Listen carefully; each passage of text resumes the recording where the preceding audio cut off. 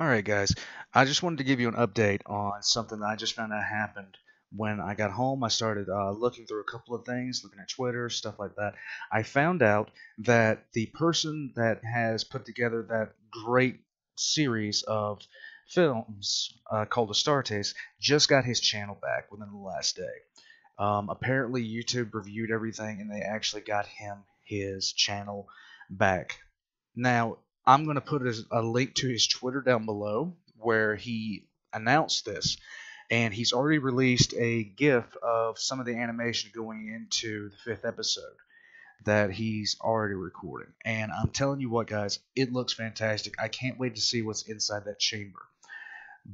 But it's always a good thing when someone has support, especially when they're going through something as this guy did, where he put so much work into something, and then just some random asshat comes along and fucks with it.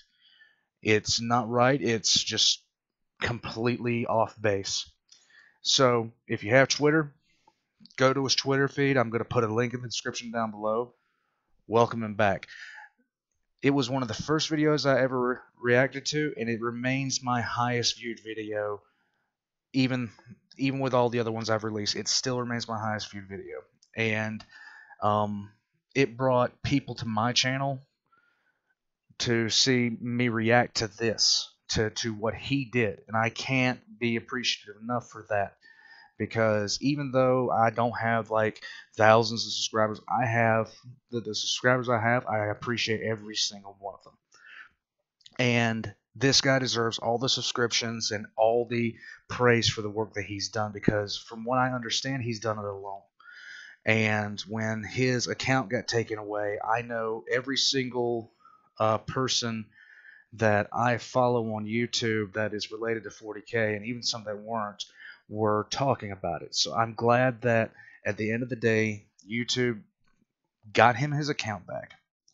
Um, so I'm going to leave a link to his channel down below and the Twitter where he announced it down below. So please go give that guy some attention, because I'm telling you what, I know he's relieved, because with the amount of work that he put into that, it just boggles my mind. So let him know how you feel. I'm gonna let him know how I feel, and hopefully we'll be seeing part 5 soon, and I'll get to see what's behind that chamber, because this guy put forward Space Marines in a way that really needs to be shown to the average person. It's it's not enough like when eventually 40K does get its own TV series and things like that. I don't want it to be like Star Wars with the Jedi, because if you've ever read the lore behind them, in the movies, they are downplayed to an insane degree, and I don't want that to happen with my Space Marines and other elements of 40K.